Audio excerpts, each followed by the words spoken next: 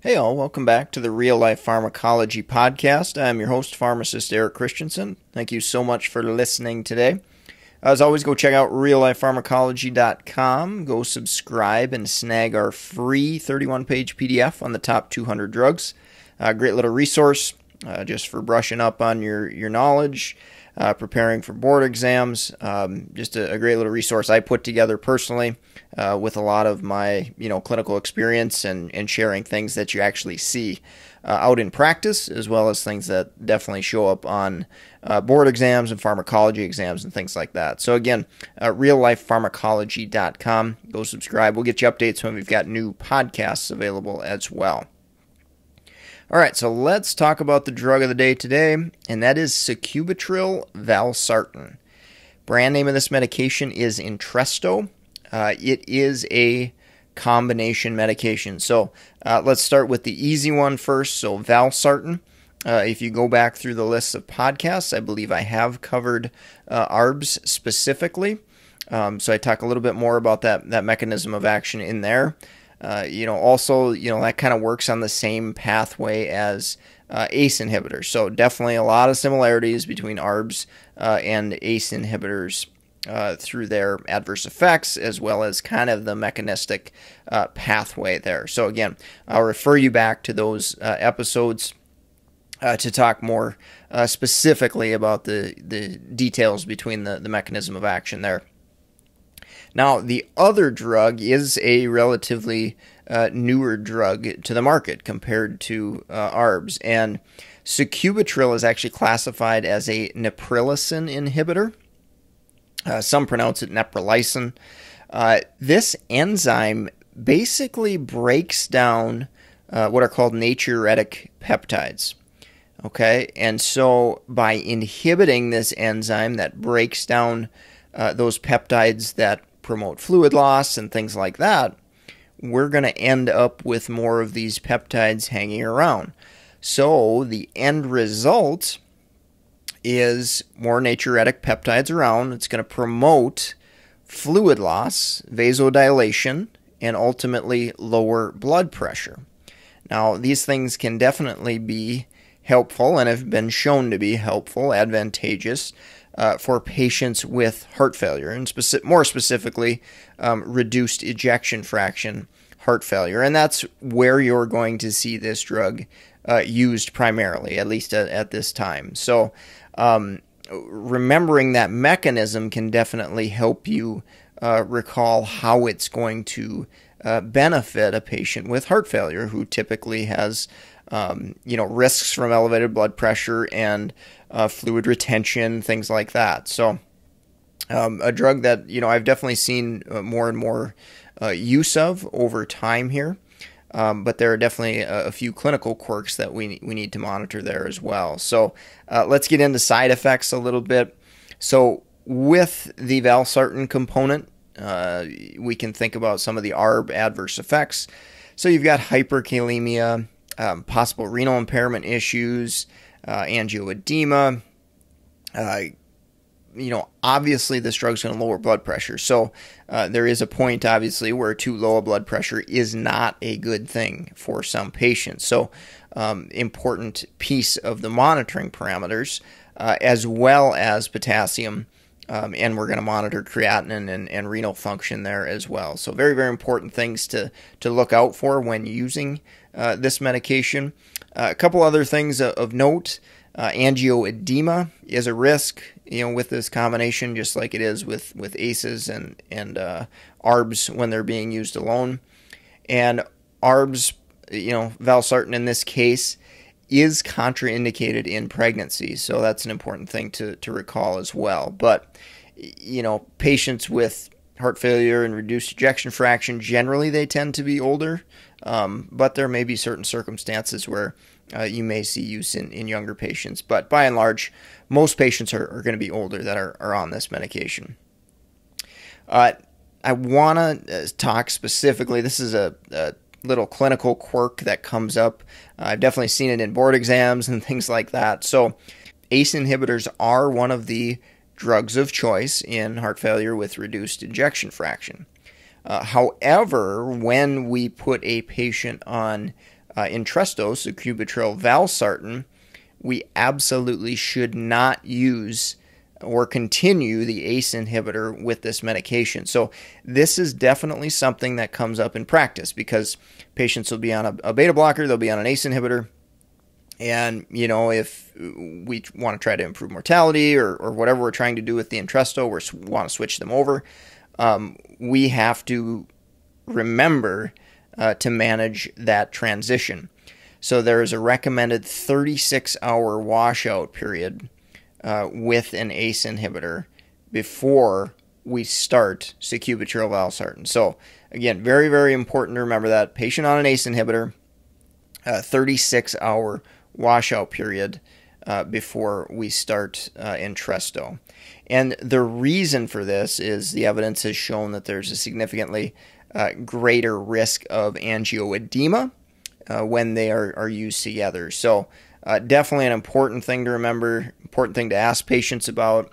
If you're, a pharmacist or a nurse helping a provider out, just making sure that everybody's on board and the patient understands what they're supposed to do and when they're potentially supposed to start taking this new medication and when they're supposed to stop their ACE inhibitor. All right. Dosing, I'll just touch on it briefly because there's a little bit of quirky stuff there. So usual initial starting dose in patients not on an ACE or an ARB is 24 milligrams of Sacubitril with 26 milligrams of Valsartan. That's twice a day. And again, that's if they're on, very low dose ACE or ARB or not on an ACE or ARB at all. If they're greater than 10 milligrams of enalapril equivalent per day, then we can start at the higher dose, 49 milligrams of Sacubitril, 51 milligrams of Valsartan twice a day.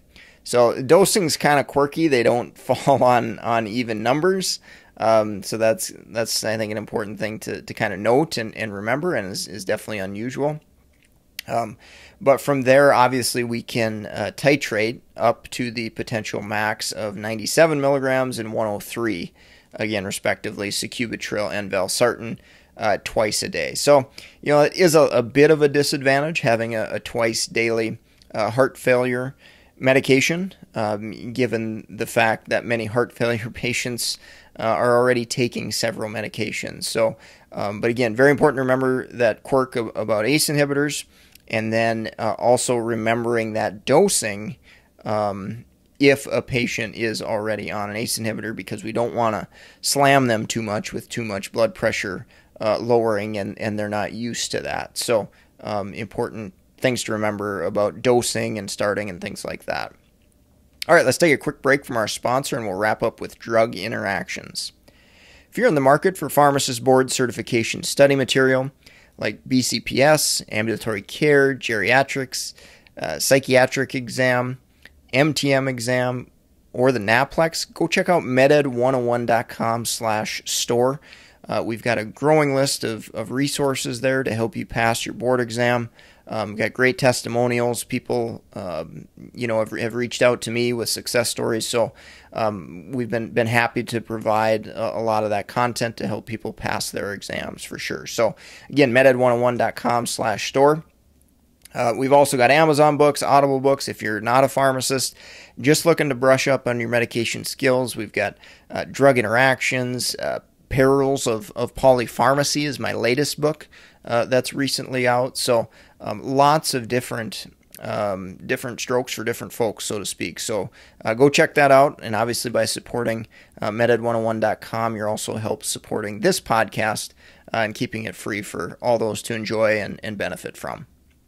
All right, so let's take a look at drug interactions. And there are definitely some things to think about. So, ACE inhibitor and another ARB on board, that's definitely one of the first things I'm kind of thinking about. I talked about that already, so I'm not going to go into more detail there.